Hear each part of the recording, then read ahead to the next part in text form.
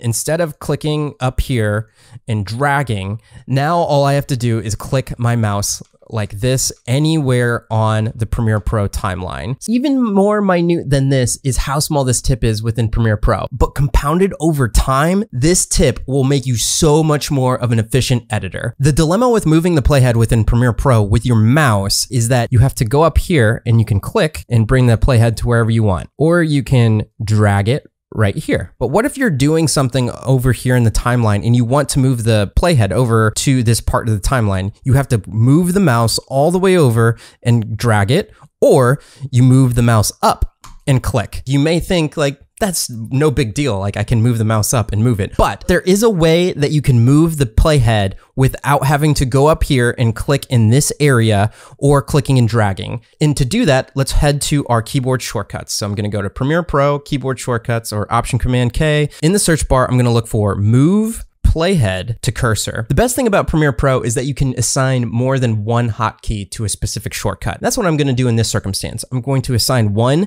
to my keyboard and the other to my mouse. What I would recommend is just take one of these that are closest to your left hand and choose a letter that you don't even use all the time. Like I would probably put this on Z because I don't use the zoom tool, but maybe some of you do. So I'm just going to choose something that isn't used on my keyboard. So Alt or Option on Mac and Z. But what makes this tricky even better is if you have a mouse that has extra buttons on the side or on the top. This is where this tip really shines. And I'm going to bring up the Logitech control center for my mouse. I'm going to click it and hit configure. One quick pro tip is if you have these side buttons on your mouse, it's smart to map a horizontal scroll to those, because on the timeline, you can actually scroll left to right when you're zoomed in. That's really nice. So I'm not going to use those buttons, but what I do have open is when I click this middle button inside my mouse. What I'm going to do is assign some sort of combination of hotkeys that I will never hit. With the wheel button, when I click it down, I'm going to go over here, type a key, and let's just say M,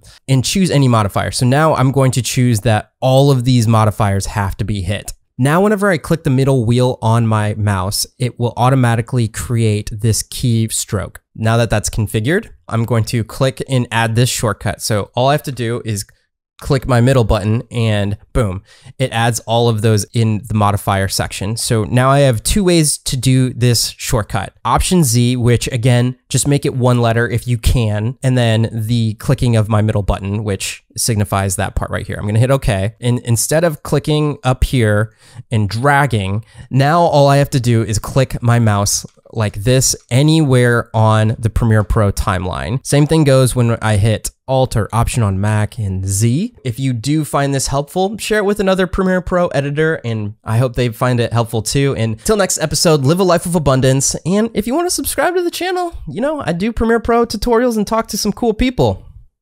I'll see you guys next time.